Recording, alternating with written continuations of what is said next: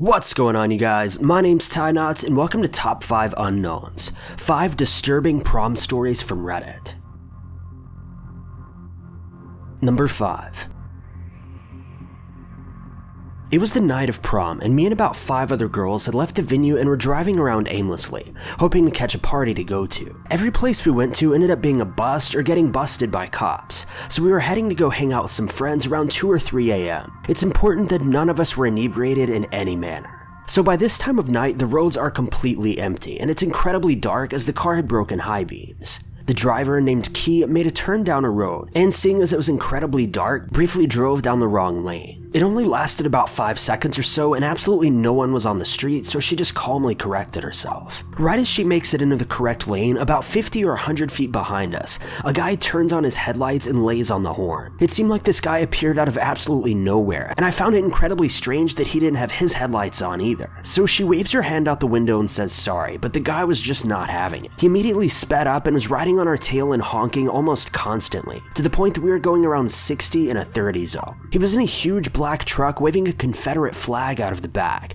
and we were in a tiny green Kia, so we were understandably terrified. He ended up actually ramming our bumper a few times, though not enough to really dent or cause any sort of real damage. We were debating what to do and whether we should call the cops or not, when Key decided to make a sharp turn and end up losing the guy in a parking lot. We waited super quietly under a shady tree, ready to drive off or call the police or both. One of my friends suddenly then noticed his truck parked a few blocks away, only separated by a few trees that were in the way so that we couldn't really get a good look at him. Now, I don't have the best eyesight anyway, but I could see him jump out of the car holding something in his arms and waving it around. Another friend with more gun experience than I points out that it looked like a shotgun. We then watch for a few seconds, paralyzed in fear, as he yells something along the lines of, "You girls better get out of here." After this, we all wisened up, Key put the car into drive, and we sped out of the parking lot as fast as we could. We were visibly shaken and immediately went home so that we could safely freak out on our own terms. Number 4. About a month before my senior prom, I was without a date and very angry. My mother's friend had a son that was in my grade level, although we hated each other, but I ended up going to the prom with him anyway. That night, as soon as we stepped through the door, he ditched me, but that was totally fine with me. I worked the room and danced with some friends, but that's when the slow dances started and I was all alone. I started moving back to the lobby area, but I bumped into this cadet from my class named John. John wore a very nice tuxedo, smelled like a flower bed, and had on a very cute smile. I told him that he looked great and we started talking, as we'd never really had any conversation before. The second the slow dance was starting, he asked me to dance, but my date was anxious to leave. I gave John my number right in front of my date and told him to text me. In the weeks that followed, John did text me. A lot. At first he would tell me that I was pretty, and I ate all of that up. But then it started to get weird. John would ask me very invasive questions about my sex life and sexual partners. When I told him I was a virgin, he told me that that made him so happy. I started getting these creepy vibes from him, so I told him he needed to back off a little. And the next day in class, I looked him directly in the eyes and told him to go away. He looked sad, said that he understood, and then asked for a hug, but I just walked away. Fast forward a few weeks. He continues to text me and I continue to ignore him. One night after graduation, I'm laying in my bed playing a game. I then get a text and it's him, so I just ignored it. I then get another text from him shortly thereafter that says, "Hey, I can see your house. Which window is yours?" I immediately bolt up and close my blinds. I call him and scream at him that if he doesn't leave in 5 minutes, then I'll call the cops. Thankfully, he did leave, and after that, I blocked his number and told him that any further contact would be reported to the police. Thankfully, that was the end of that. He still occasionally tries to friend me on Facebook, but I never accept. Number 3. At 14, I moved in with my estranged father in a rural town in the US. One evening when my father was away on a business trip to the city, a man named Dan rolled up in his truck. He was a friend of my dad's and a local handyman. I met him at the door and told him that my dad wasn't home and to try back tomorrow. Seemingly out of nowhere, he then asked me, "Are you going to the prom?" I'd noticed around this time why his smile and dark stare had always bothered me. He said, "I'm sure someone has asked you to the prom." I don't think so. I'm just a sophomore, but I'm allowed to go with an older student," I told him. "I bet you have lots of boyfriends, right?" he asked. "No, I just moved here." He didn't pick up on any of the obvious social clues I was sending him to leave me alone. I felt that sickness in my stomach and that nauseating and overwhelming sense of terror. While he never said that he wanted me to invite him in the house, everything about his body language and gaze indicated that he expected me to ask him to step inside. He was practically leaning right through the door frame. He went on some more and ended up offering to take me to the prom himself. He then pressed again, "Don't you want a boyfriend?" "No," I said. "Look, I don't take guys on dates who are older. Just high school boys. It'd be really weird if someone your age went to the prom with a young girl like me." I finally said something to the effect of, "I'm going back inside now. Have a good night. I'm probably going to call my dad to find out when he's coming home." Little did he know that was absolutely not possible. This is a time before cell phones are really common, and I had no idea where my dad was. He then took my hand and kissed it right between my first two knuckles. I wanted to vomit. He said, "Okay, I'll be going then.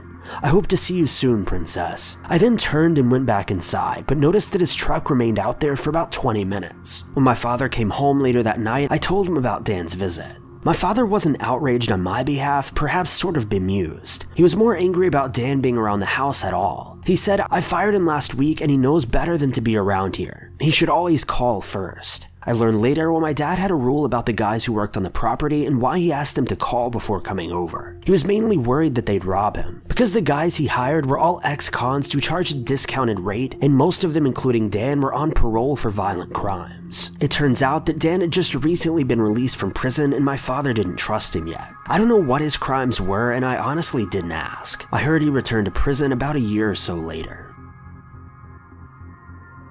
Number 2. So in June of 2013, we had our annual prom night for Leavers Day, which is a big thing in our school. We brought booze, played FIFA, and just had a good time until around 2 a.m. At this point, I was beginning to feel the effects of the alcohol, and as a tradition, we would always go for a late night and early morning walk just to catch a breath of fresh air and visit some creepy places. We always did this and nothing seemed odd, but this time something just didn't feel right. My good friend later suggested that we go for a second walk, and everyone agreed. Now, where we live was an ex-mining town that took a huge hit during the recession and all the mines closed down. It wasn't uncommon to see derelict houses and junkies wandering the back alleys. We walked around the outskirts for about 10 minutes, and with it being summer, the air was humid and slightly breezy. Me and my friend Mark were then lagging behind, barely seeing straight, when a black car drove past. Again, not uncommon as people worked late nights, except a bunch of clearly stoned, angry-looking men that began screaming at us. We laughed and carried on, but they came back, so me being the confident, brainless idiot that I am under the influence, I flipped them off and shouted "F you." As the car continued down the road, I kid you not, they did a full 180-degree handbrake skid and began racing towards us. We hightailed it out of there and into a council estate as we ducked behind some cars discussing our plan of action. By this point, the car stopped dead in front of the parked car that we were all hiding behind. We were all pretty big lads for early 16-year-olds and were reaching the 6-foot mark. But I'll even admit, we all got frightfully teary-eyed and our hearts sank when a chilling voice shouted, "You better run if you want to see tomorrow." Of course we did, and we all split up. For the next few hours, we hid on tennis courts, behind houses, in the woods, and anywhere that we could. But what chilled me the most was the constant echo of wheels spinning and cars running at high revs, circling around us the entire night. They continued searching for us for 2 hours, which leads us to indicate that they had bad intentions. We eventually ounced up our courage and ran as fast as we could home. And when we finally made it there, we were greeted by the rest of the gang who'd calmly been waiting in the backyard. As corny as it sounds, we all just hugged it out and breathed a sigh of relief as we made sense of what happened and how we could have died or been seriously injured. We didn't sleep at all that night, but thankfully we all made it home okay. Number 1. I met this guy about a year ago, let's call him Mitchell, at a meeting for our school's running club. He was pretty cool and shared my passion for fitness, so we ran and worked out together quite a bit. Mitchell and his family were very devout Christians, but I soon realized that many of the practices they engaged in were considered to be quite extreme. For example, when the news of Pokemon Go was first released a few months ago, I casually mentioned my love for the cartoons as a child. He then suddenly got extremely aggressive and told me that his father burnt all of his toys when he was a kid, and that Pokemon came from the devil. Another time, he didn't show up for school for an entire week. When I asked him about it, he explained that he had a vision that his family was in danger, so they all stayed home that whole week. Fast forward just a few months, Michelle asked me to the prom. Admittedly, I was quite put off by the idea, but reluctantly agreed because I couldn't bring myself to say no. It was his senior year, and I figured that the least I could do as a friend was to appreciate his invitation and help him with having a memorable and satisfying conclusion to high school. This was when things got really weird. With 5 days to go before prom, he started texting me every single day to count down the days, along with a reference to a Bible verse. They went something like this: "Just 5 days to go. Can't wait for it. Hope you're excited too.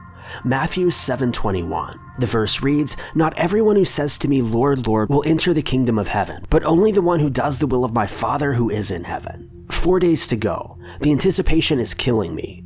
Jude 1:14-15. The verse says, "See, the Lord is coming with thousands upon thousands of his holy ones, to judge everyone and convict them of the ungodly acts that they've committed in their ungodliness, and of all the defiant words ungodly sinners have spoken against him." 3 days remaining. Each day draws you closer to me. Jeremiah 19 verse 9.